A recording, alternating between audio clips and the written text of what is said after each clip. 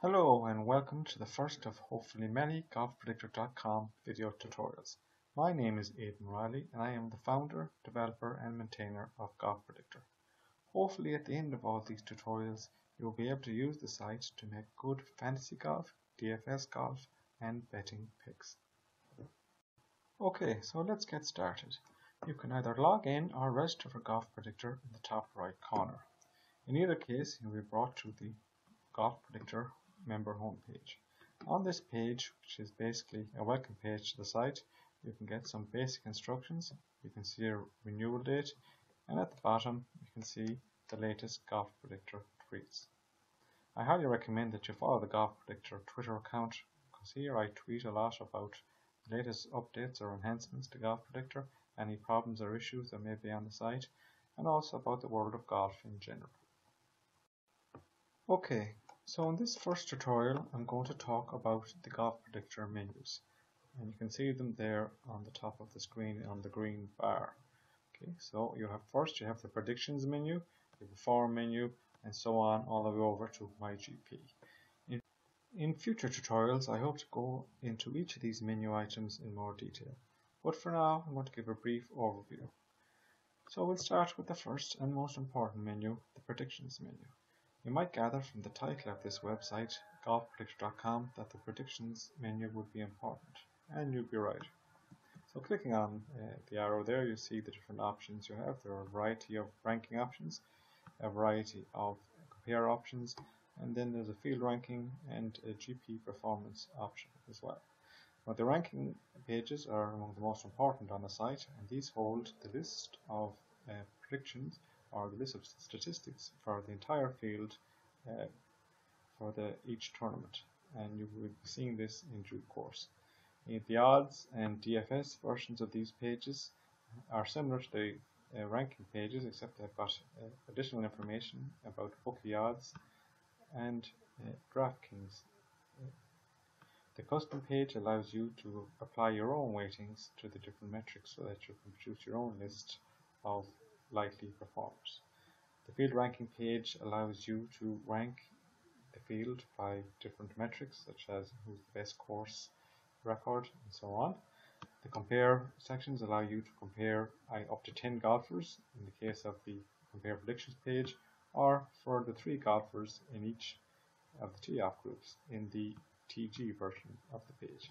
Finally, in this menu you also have the GP performance page, which allows you to compare the performance of the GP engine by looking at our predicted rank for each golfer in a completed tournament with their actual finishing position. Okay, so the next menu then is the form menu, and on this menu you can see the same prediction stats that you can see in the previous menu, but they're diced up in different ways. On this menu you're concerned with different form elements, such as how the golfers have done on the same course and how they've done on their previous 5 tournaments. Now on all these pages here you can see columns such as the most top 10s, the most wins, the least cuts missed, and so on, and you can fully sort on those columns. Now there are also other options on this page, such as the form golfers, which compares the recent form of each golfer with their season-long form, and allowing you to see who's beginning to bubble and who's going off the boil.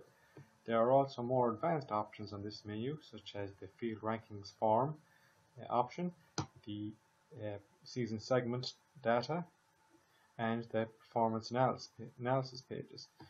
Now these 3 more advanced options will be covered in their own tutorials, so please stay tuned for those. Finally, on this page you can also compare the form for up to 10 golfers or for each golfer in a tee-off group, and you can see some round related stats also for the field. So that rounds off a brief overview of the form menu. The next menu then is the information menu, and this contains a lot of statistics and information on the various courses used in the tournaments in the database, the various tournaments themselves, and those golfers who played in them. Also in this menu you can access a Google map showing all the tournaments for a given season on a given tour, which is quite interesting, and you can also see an embedded page of an external site showing the best odds for all the golfers in the upcoming tournaments. The next menu then is the results menu, and this menu allows you to see all the results on the US PGA Tour and the European Tour since 2002, all diced up in different ways. The first option there is the traditional view, where you can see all the results by tournament. You can also pick an individual player and look at all his results since 2002. You can also look by position. So for example, if you wanted to see who finished 15th in the 2015 Masters, that page allows you to do it very easily. On the position all page, it's similar to above, but if, for example, you wanted to see who finished 15th in every event in 2015 so far, then you can do it easily on that page. The round rank page allows you to see the position of every golfer in the tournament after every round, which is quite illuminating. And finally, the player history page is very useful for fantasy golfers who have to pick golfers for an entire season ahead of time. On this page, you can see for your chosen golfer his performance in the last 10 runnings of each tournament in a season at a glance. A very useful page for fantasy purposes. Okay, so the last stats-based menu then is Other Stats, which holds some miscellaneous stats that didn't fit nicely into any other menu. For example, there are a few pages there showing winner information on the given tour in the given season. You can see a list of the winners. You can see how each winner performed in their previous 10 events, so that's very useful for spotting trends. You can also see the position of each of the winners in their tournament after every round, which can be illuminating also. We also have some advanced tournament stats available from this menu, and finally we have some season stats. On Golf Predictor, after every completed GP season, which means now after December basically, the season results for each golfer who has played at least 5 events in the season just finished are analysed and ranked, so I can see some interesting season-long trends forming there.